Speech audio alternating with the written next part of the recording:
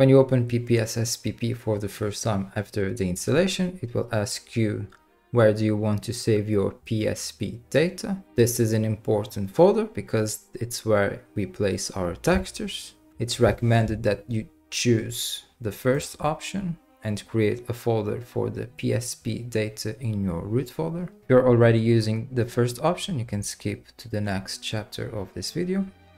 In the second option, the PSP data is stored in the Android data folder that you can only access using a PC or a file manager that can access that folder or that data folder. If you chose the second option, you can still revert back to the first one in PPSSPP. And to do that, go to the PPSSPP settings, then go to System, and scroll down to PSP memory stick and tap on memory stick folder.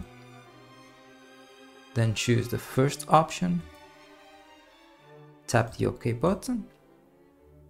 Now I'm going to choose a folder, or I'm going to choose my documents folder. You can choose whatever folder that you want and save it anywhere that you want.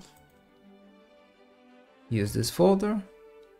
Allow PPSSPP to access your documents or your folder documents. Now press the OK button or tap on the OK button, and this will start copying the files, or in this case moving the files to your new folder.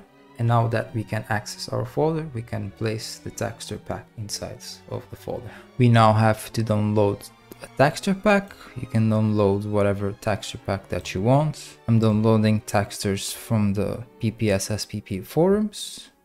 I'll leave a link on the description below, and for this tutorial I'm going to download the texture pack for the Monster Hunter Freedom Unite game.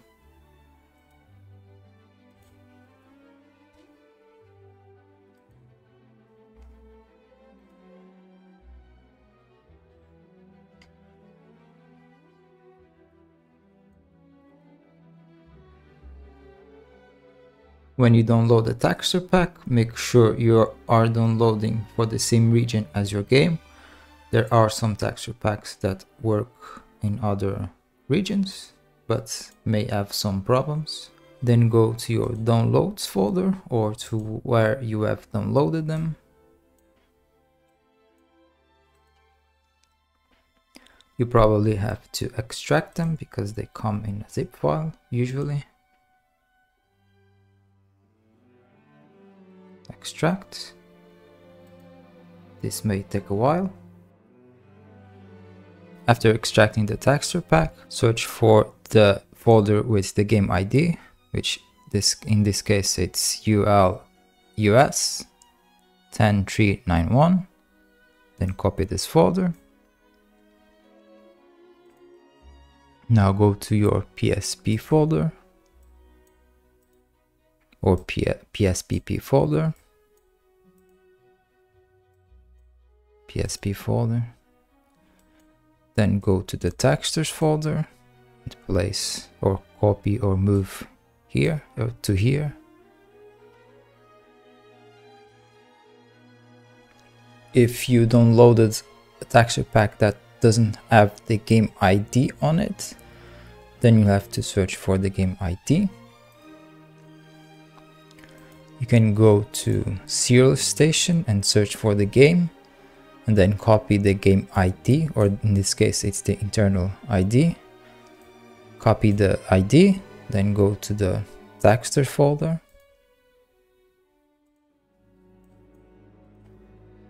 Create a new folder. And then paste the game ID or copy the game ID without the hyphen. In this case I already have one. And then you copy the textures and place them inside the folder with the game ID. Then go to PPSSPP. Go to Settings, then go to Tools, go to the Developer Tools, and make sure Replace Textures is on. Then start the game, and a notification will show that the textures pack or the texture pack is active. And that's it. Thank you for watching and happy gaming.